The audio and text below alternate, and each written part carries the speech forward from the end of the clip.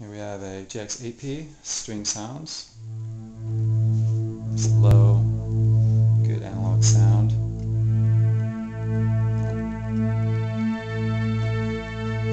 Now let's put the JX 10 with that.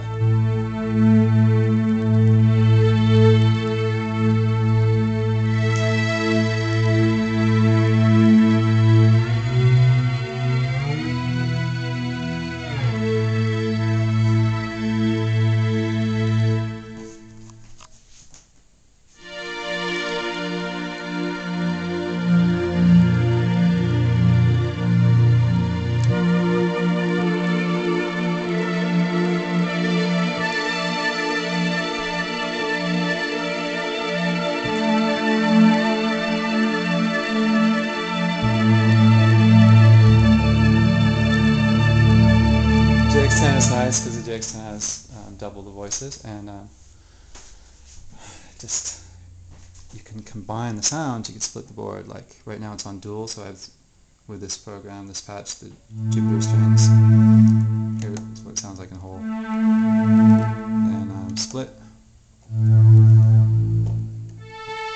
Let's get another one.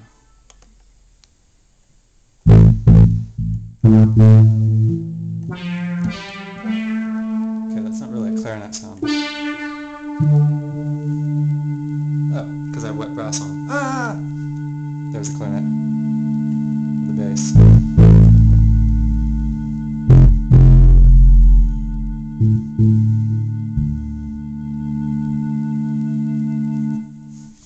Back to the strings. I can find them.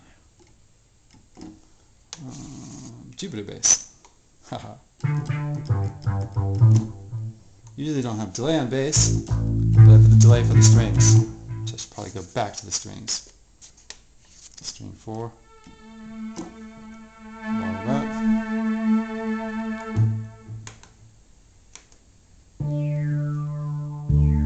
Cosmo pad. Nice.